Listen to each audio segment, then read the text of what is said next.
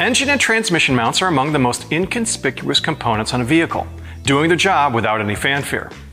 But what most drivers fail to realize is mounts play a key role in reducing noise and vibration inside the cabin and keeping things running smoothly.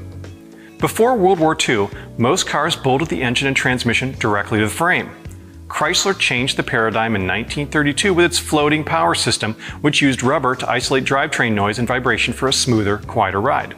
All these years later, automakers still use mounts made of rubber or similar materials to support the engine. The rubber's natural flexibility allows the mounts to absorb vibration. However, if the rubber is too soft, the engine can experience excessive movement under load that could stress and crack exhaust pipes and other critical connections. Most vehicles have 2 or 3 engine mounts, also known as motor mounts, and 1 or 2 transmission mounts.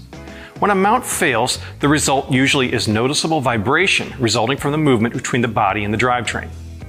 Worn, damaged, or broken mounts can cause clunking, shuddering, and other unusual sounds due to the weight of the engine shifting and making contact. On high-mileage vehicles, it's typical to find 1 or more broken or collapsed mounts because the rubber deteriorates with age. If one mount has failed, the others are about to fail, so it's best to replace them all at the same time. So what's new with mounts? Well, in the 1980s and 1990s, fluid-filled hydraulic mounts began appearing on some vehicles. The idea behind this totally passive design was to absorb more vibration without allowing excessive engine motion. Unfortunately, the mounts were more expensive to manufacture and replace than solid mounts, and over time they tended to crack and lose their fluid. More recently, we've seen vehicles employing active engine mounts that use vacuum or electronic actuation to adjust the mount's stiffness at specific engine speeds or loads. This technology can get pretty sophisticated, and some active mounts can even generate counter vibrations to keep noise, vibration, and harshness in check.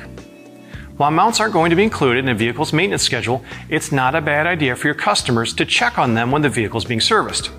A failing mount should be replaced right away, and not just because of the important role that mounts play in maintaining a comfortable ride. A broken mount can damage other components, which is why your problems can really start mounting if the issue isn't addressed right away. I'm Josh Cable, thanks for watching.